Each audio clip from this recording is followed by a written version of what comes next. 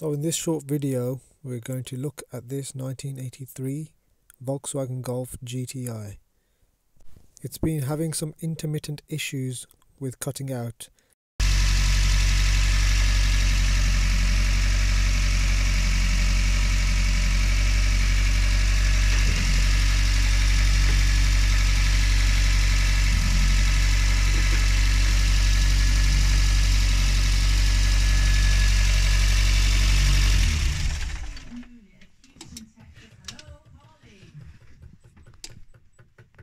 This all points to the Hall effect sensor being faulty and dying when the car is getting warm.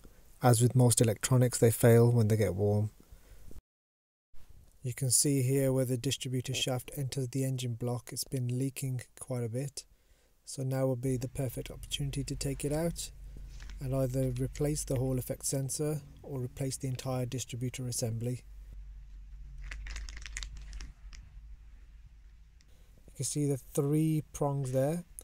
One has a live feed, one has a negative, and the third pin is the signal generated, which is an output. This output signal is generated here with the cup passing through this sensor. The quicker the pass, the shorter the pulse, and that is how the signal is interpreted by the control module, and it adjusts the coil, trigger and timing according to when the signal is received.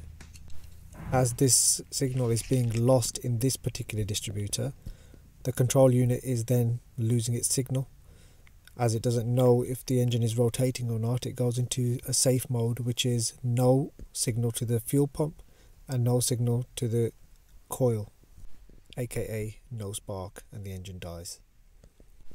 And we have confirmed this by putting the LED on, which showed the LED going out and then the engine dying, not the other way around. Here we replaced the distributor and we fired it up, timed it correctly. Time for a quick test just to make sure that the engine doesn't bog down.